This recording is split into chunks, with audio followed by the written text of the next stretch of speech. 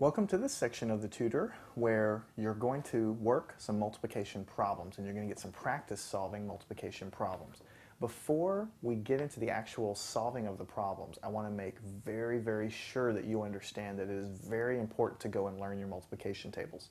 I know they're not that fun, I know they're not the most exciting thing in the world, but you have to learn them because if you don't, you're just going to get behind in this stuff and it's not going to make sense and you're going to be left kind of wondering exactly what's going on. So if you don't know your multiplication tables or if you don't know them that well, take a minute to go look at your multiplication tables, take a look at them, practice them. Every day you should go through your multiplication tables until you remember them. You can also play the section of the DVD that you have here that'll kind of go through your times tables and do that over and over again, and believe it or not, after a while you'll just remember them because you're going to use them a lot, okay? So let's go ahead and work some multiplication problems. We're going to start out with some easier ones and then we're going to move up from there. So what if you have 5 times 3, okay? They're going to give you the problem like this, written like this, 5 times 3. What I want you to do for each and every problem, just like we did for the addition and subtraction problems, I want you to write one number on the top and the other number on the bottom with an X. And I want you to write them on top of each other.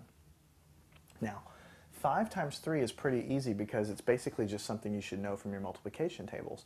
Look at your multiplication table and figure out basically what is the answer, okay? And you should be able to remember, eventually remember, the multiplication of any two single-digit numbers. So you should know 5 times 3, you should know 7 times 6, you should know 9 times 9, but nobody's going to expect you to know what 29 times 34 is. Nobody's going to expect you to know what, 14 times 19 is off the top of your head. But you should be able to multiply any two single-digit numbers, okay? So these are single-digit numbers, so you should remember, or at least be able to look it up in the table, what the answer is.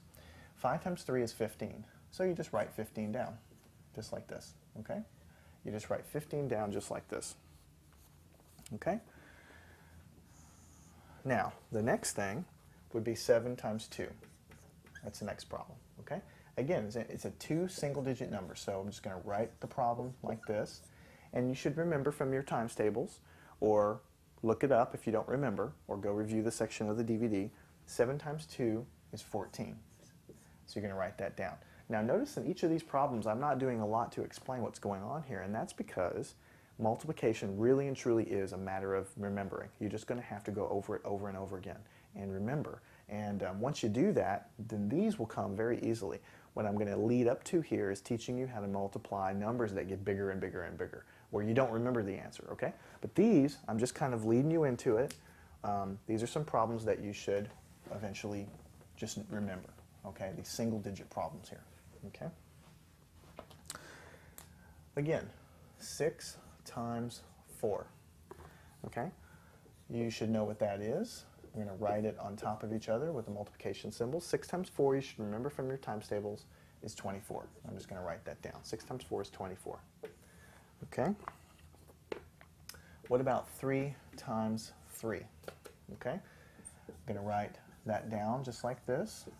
And you should remember from your times tables that 3 times 3 is just going to give you 9. Okay? 3 times 3 is 9. So here we have done single-digit problems. And these are digits, these are problems that really you should know from your times tables, or at least that you could look up if you don't remember the answer in your times tables, okay? Now let's move into some more challenging problems. 11 times 4, okay? Some people, many people, memorize the 11